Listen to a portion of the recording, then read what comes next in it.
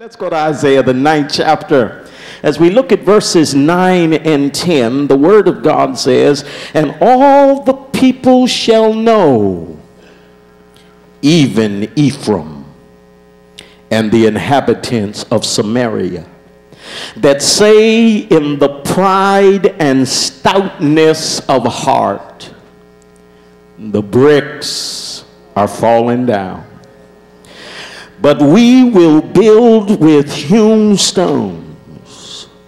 The sycamores are cut down, but we will change them into cedars." I want to talk for just a few moments tonight about rebuilding with the right stuff. Look at somebody and tell them tonight, rebuilding with the right stuff.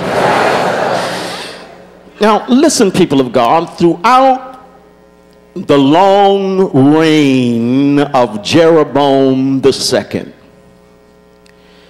the northern kingdom had enjoyed great prosperity. These were some blessed people in the northern kingdom.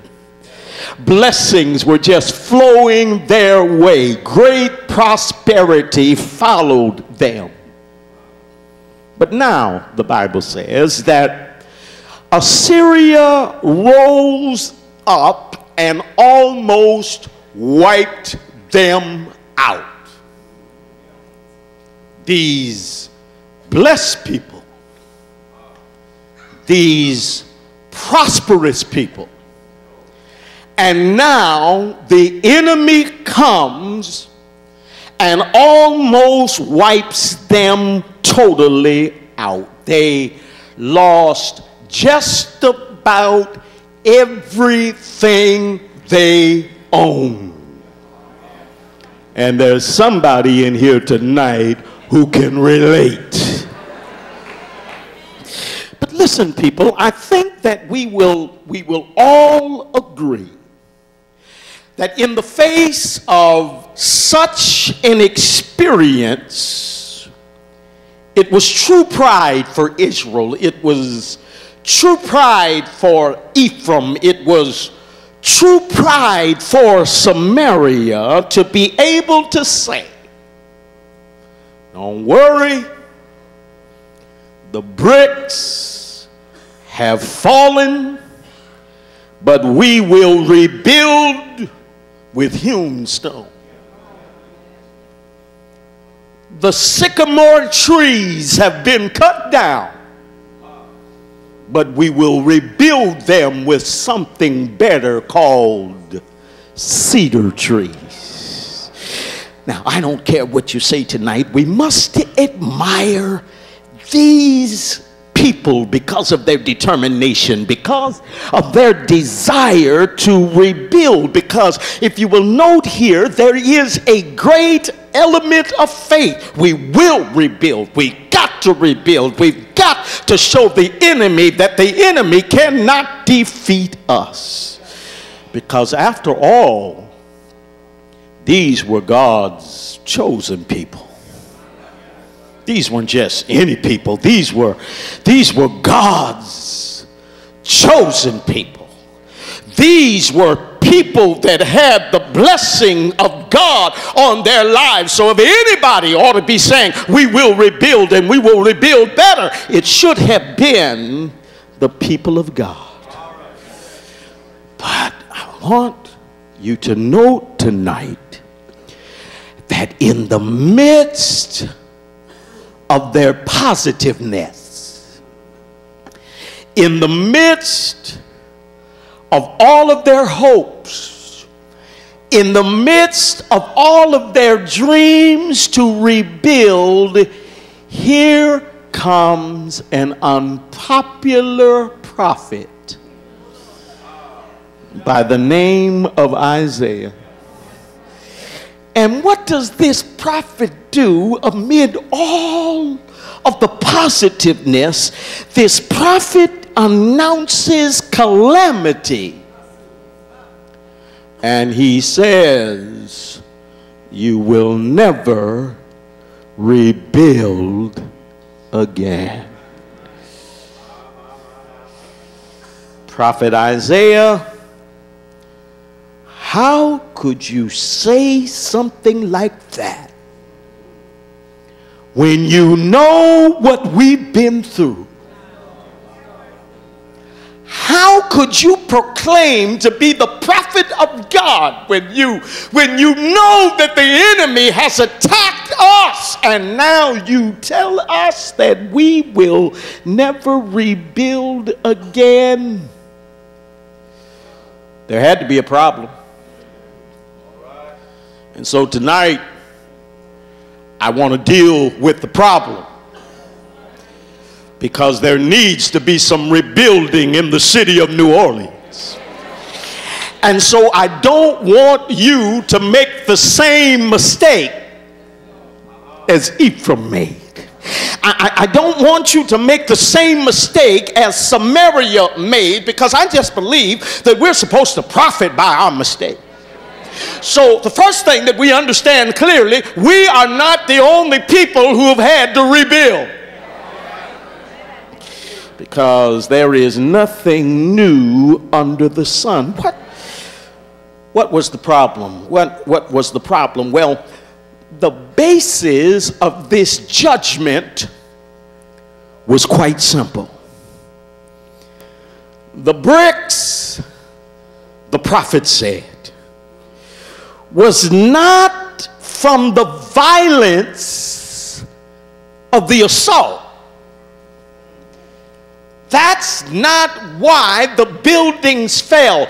It was not because of the assault, but he said the bricks fell from the weakness of the builders.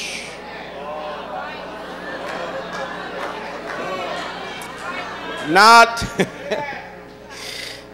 the assault, but the builders. Now, as you look, even in our situation, if you really get down to it, and I've been telling people, New Orleans is different, even from Mississippi, even from Alabama, because hurricanes hit all of us, but New Orleans fell not because of Katrina, but because of the builders who took lightly the levees, who was not concerned enough to invest in somebody's life. We can put money somewhere else. We can make a difference somewhere else. It wasn't Katrina. In fact, Katrina was over.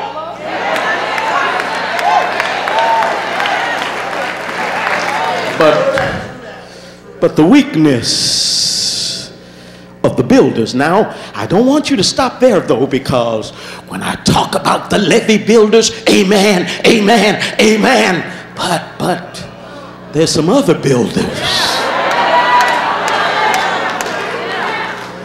Some other builders who are called by my name. The prophet Isaiah talks to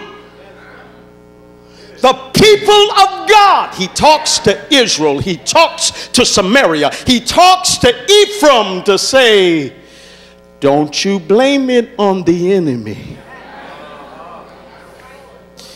It's the weakness of the builders. You know what he was saying? He was saying it's not the bricks, but it's the stuff in between the bricks. You see, the cause which made the disaster so bad was the nation's moral cement. And you know what our problem is today? There are so many people in this world, we think that we can do anything we want to do, set any kind of rules that we want to set that is against God's rule, and think that the world is going to stand. But how many of you know you can make all of the laws that you want? Oh, when God gets ready, You got to move.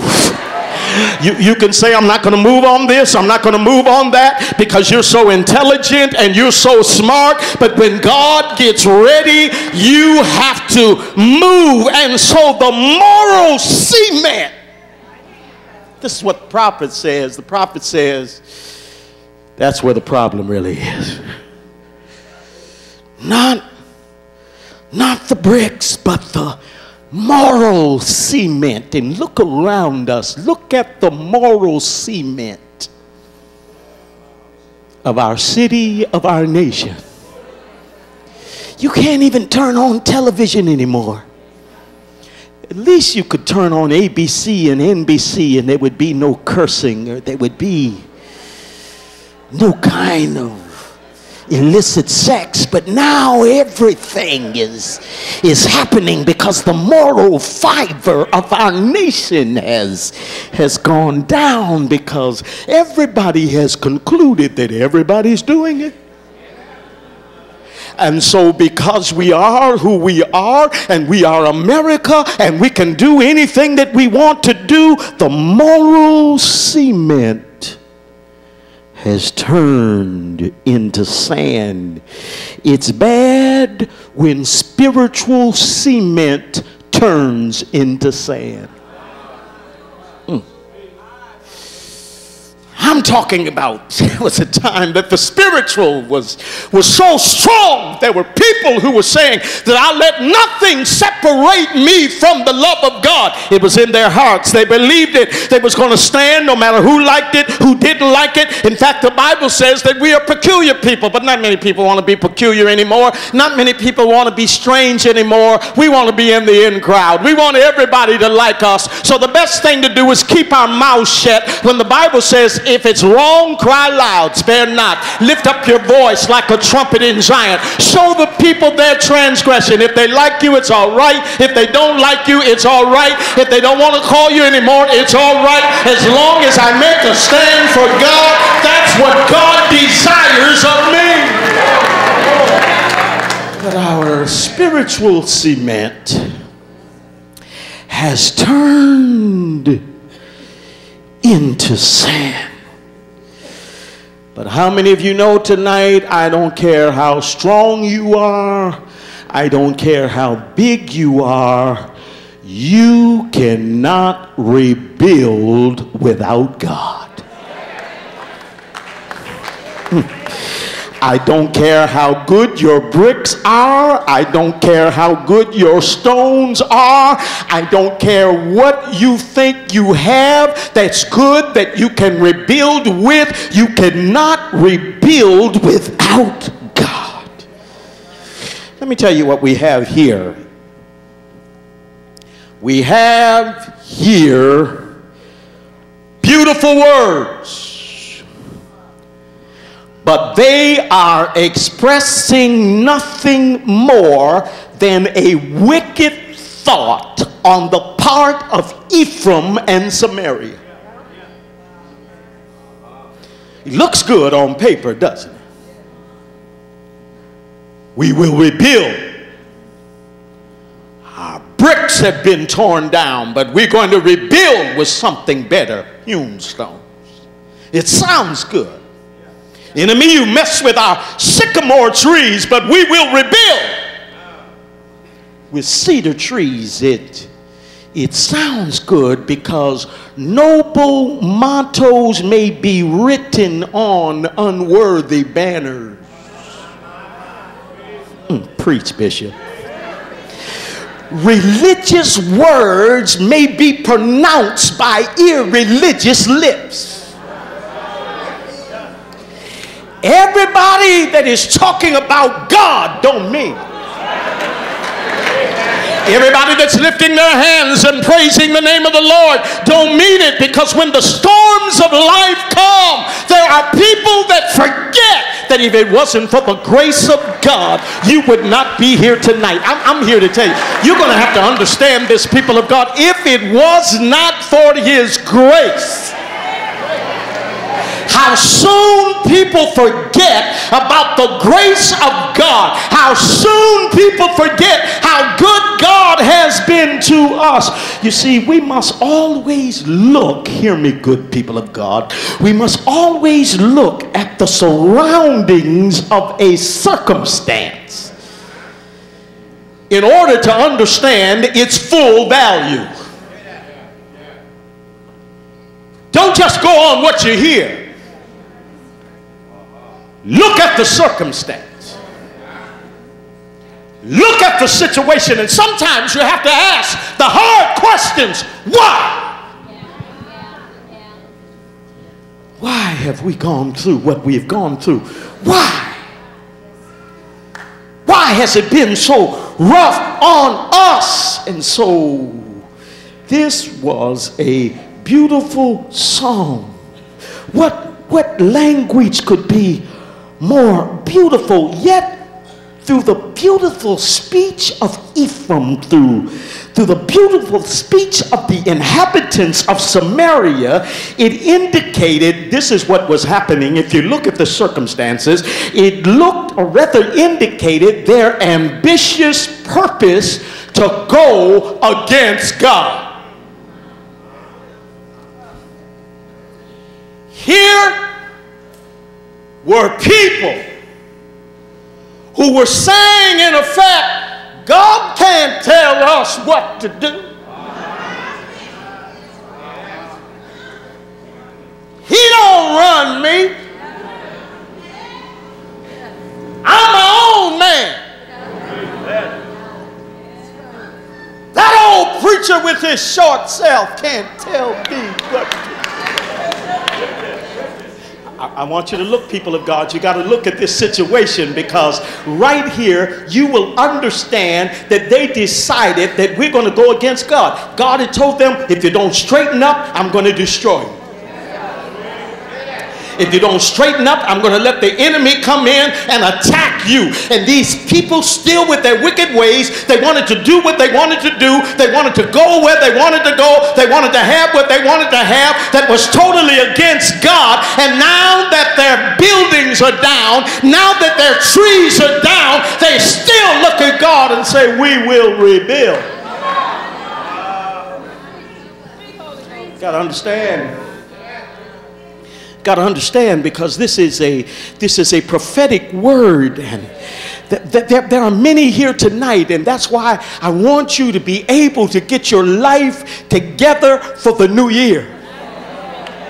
Because I am here to tell somebody tonight that you are trying to rebuild with the wrong stuff. And if you're building or rebuilding with the wrong stuff, what we have gone through before, we'll go through it again unless people begin to recognize that God is God. I don't care how many rules you make. I don't care how many laws you make. Somebody's got to come back to God, and somebody's got to cry loud, and somebody's got to know that playtime is over. When have you ever seen so many hurricanes? 27 storms. Broke a record in 2005. Went through the alphabet. And now going through the Greek alphabet. Because the storms were supposed to end last month. But God is saying, you don't tell me when I am in the storm. Because unless you begin to control the storm of your life, I'll show you, and I love you so much that I'll set you up to bring a people back to me. Some of y'all don't even know what your assignment is in the city of New Orleans. Some of you don't know what your assignment is. Your assignment is to bring America back to God.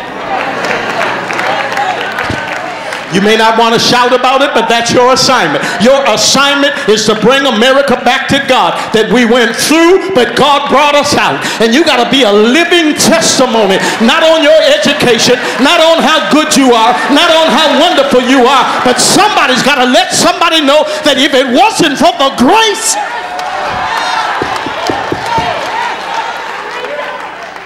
See it tonight, people of God. You got to see it tonight, because there's a lot of people building with the wrong stuff. It's like placing a brick on a brick with nothing in between. That's how our people, that's how they're trying to rebuild.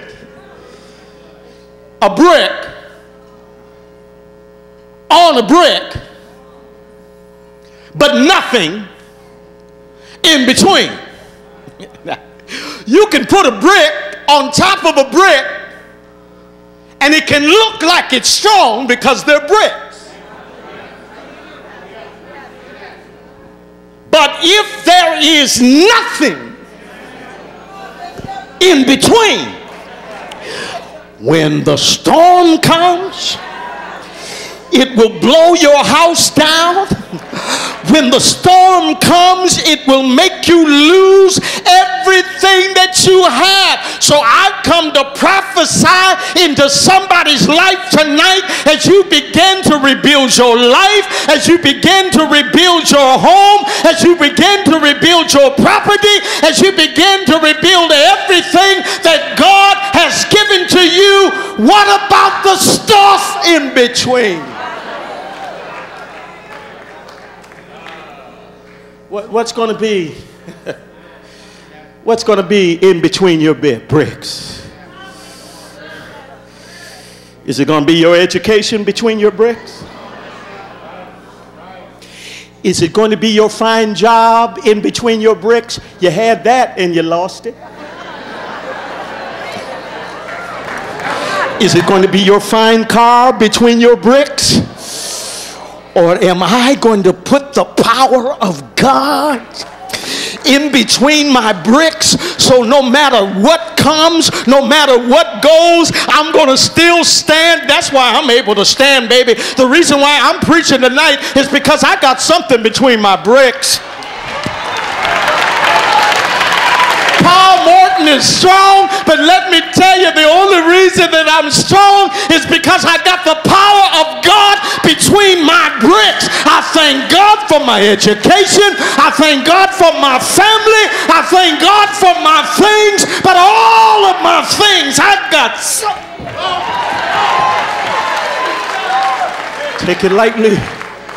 Take it lightly if you want. But as you enter a new year, what's between your bricks? You see, in the text there was no mortar. In the text there was no cement. Bricks are strong, but without cement you have nothing. And you know what's missing today? The cement. Because a lot of people don't want to use the cement. You know why they don't want to use the cement? Because it's too expensive. Sometimes you got to give up some friends. It's too expensive. Sometimes you got to give up some stuff that you don't want to give up. It's too expensive. I'd rather hold on to what I want to hold on to. But I've come to speak into somebody's life because I'm showing you how to rebuild with the right stuff. You talk about a powerful year. If you hear me tonight, if you hear this prophetic word tonight, something good is about to happen in your life. Listen, people of God, please understand, you want to rebuild your life, but if you're trying to do it without the power of God, you see, you can't do it without the power of God. You can rebuild, but if God doesn't put it together, it won't last. If God don't put it together, it won't last. Bishop, how do you have so many people back now at the church when pastors all across the country saying, I don't know what to do? I'm ready to give up. You know why we're here tonight? It's because we got the right cement. Because before the storm came, I let somebody know you better put your trust in Jesus. You better trust him, because no matter what you have, you can have it today and it will be gone tomorrow. But I'm here to tell you, yes, I lost just like you lost. But there's one thing I want to tell you. I never lost my joy through the storm. I didn't lose my joy through the storm because I had the right cement. Touch somebody, ask them, do you have the right cement?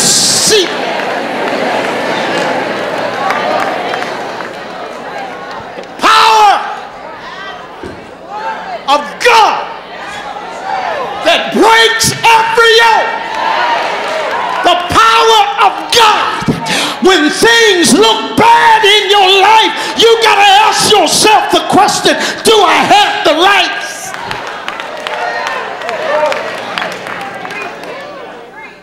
Because if you got the right stuff, God will lead you. He'll direct you. See, he won't let you stop. He may send you somewhere else, but he won't let you stop. Because it has to be the right stuff. You can rebuild, but if God doesn't put it together, it won't last. The prophet said, you will never rebuild successfully on what you're saying. We will rebuild, but he said you won't. You won't do it that way simply because you're leaving God out.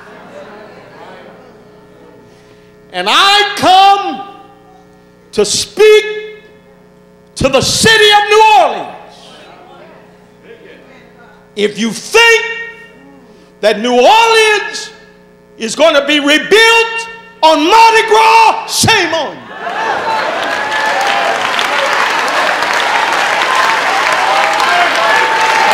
If you think that it's going to be rebuilt with the casinos, shame on you.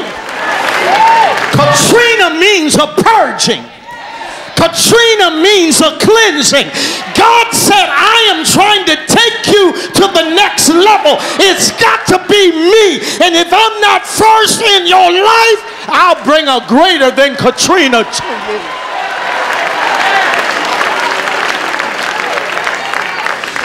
Somebody tonight, sit down. I'm almost through. You see, crime is down. But if you don't rebuild with the right cement, crime's going to go right back up. If my people who were called by my name would just humble themselves and pray and seek my face and turn from their wicked ways, then somebody said, Bishop, you back in New Orleans. Why did you go back to New Orleans? Because, it's just so difficult to rebuild. I am here, and understand me clearly. You don't have to give me no credit, but I am here to save the city of New Orleans. Because I got the right city.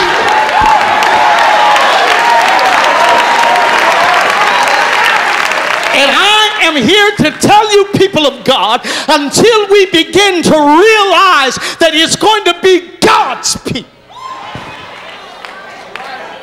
You can form all the committees that you want.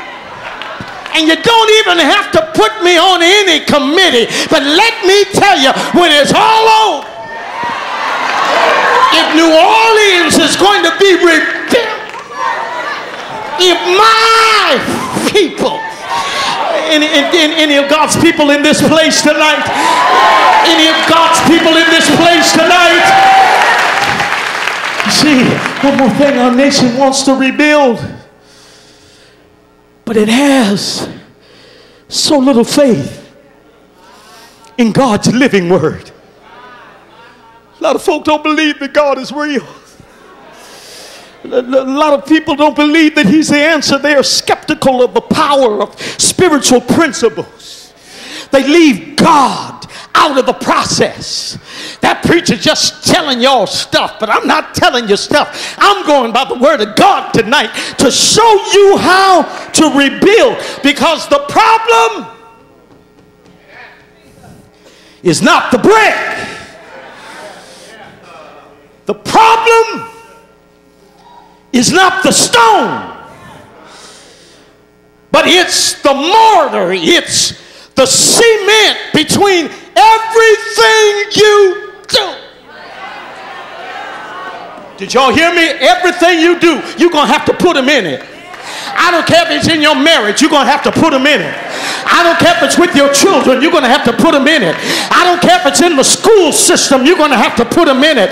I don't care as it relates to your job, you're going to have to put them in it. He is sick of being on the back, and he is saying, I want to take the forefront, and you got to know who I am. Just touch somebody, tell them, put them in it, put them in it. You got to put him in it, because this is the year that you're going to put him in it. Don't forget the cement.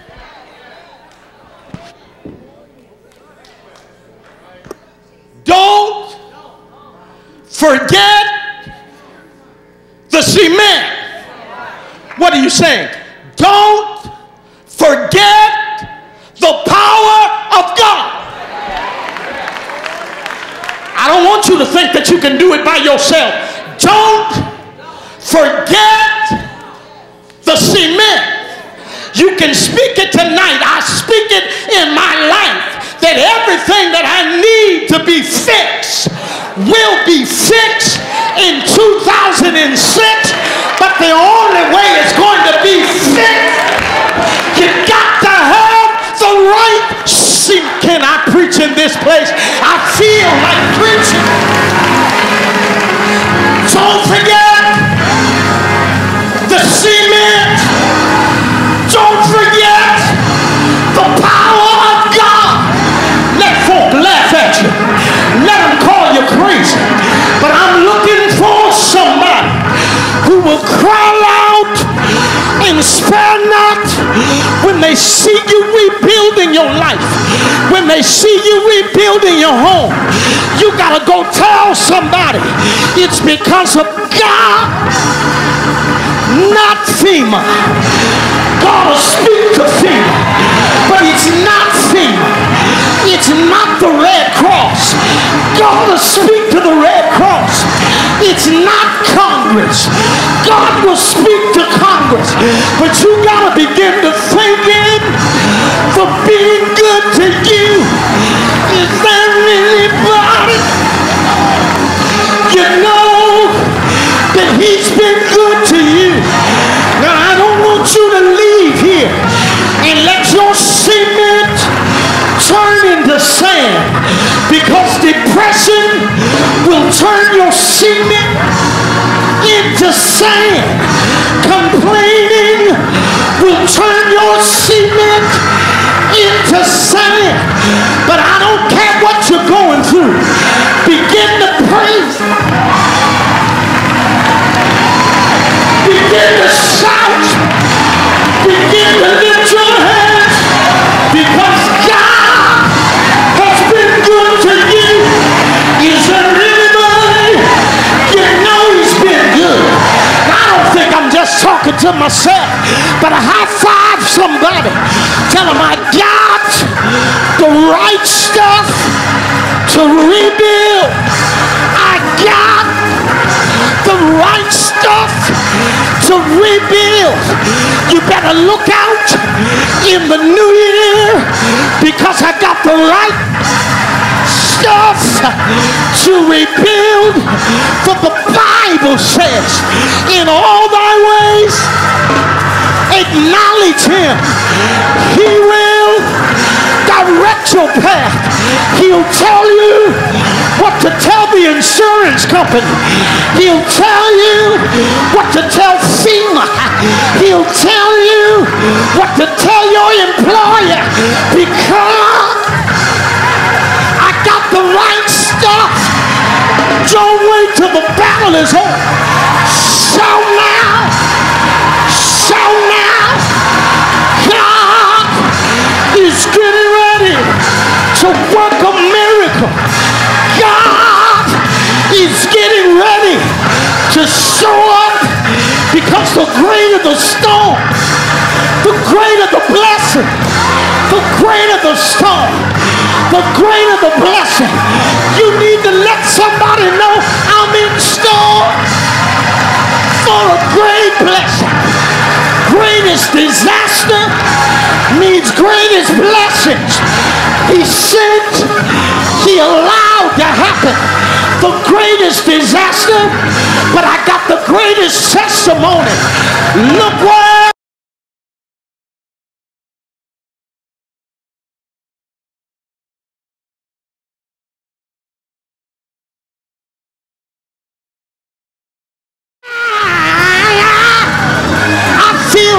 preaching, y'all. You gotta rebuild. We're gonna rebuild, but we're gonna make a difference. I don't want the old New Orleans. I don't want the decadence prayed here, but I want the people of God to cry loud. And if they don't listen, we can speak a word and let them know, do you want the same thing to happen that happened before? Because playtime is over. Look at somebody. Playtime is over. Is there anybody? Is there anybody? You're glad about it? They're gonna have to know that you're God's child. They're going to have to know that we're God's people, and we decided to let nothing separate us from the love of God. Yes, yes, we will rebuild. We'll rebuild our houses. We will rebuild. We'll rebuild our jobs. We will rebuild. We'll rebuild our communities. But there's one thing I want you to know. We're going to rebuild with Jesus first. Won't he be there? I know he will. I know he will. Oh, he will.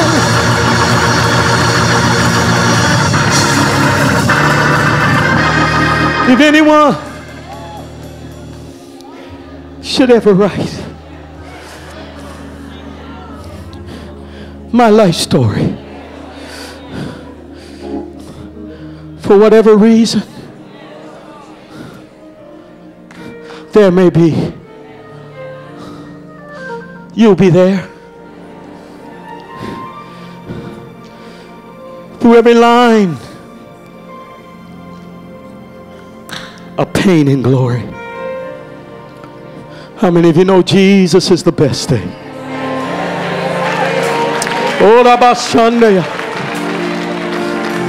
He's the best thing that has ever happened to me. Listen.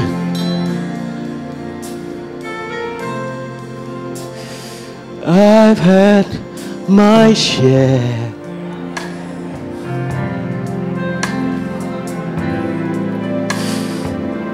Life's little ups and downs.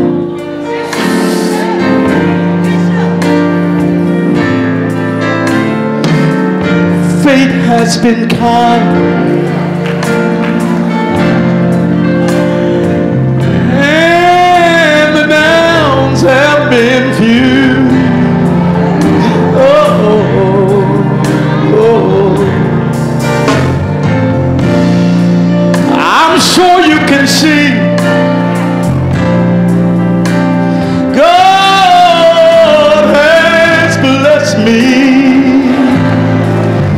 Oh my, even through Katrina, there's never been a time in my life you didn't see me through. Let me say that again. I've had my share. Somebody knows what I'm talking about. Of life's little ups and downs.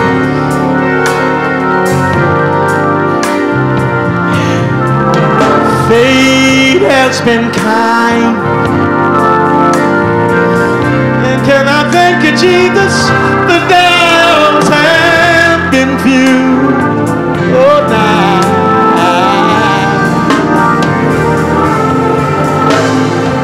I'm sure you can see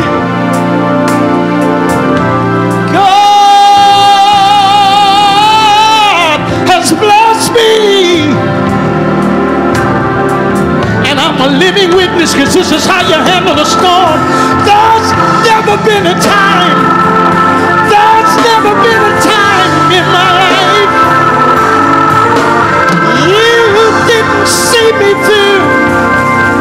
Oh, Lord, if in you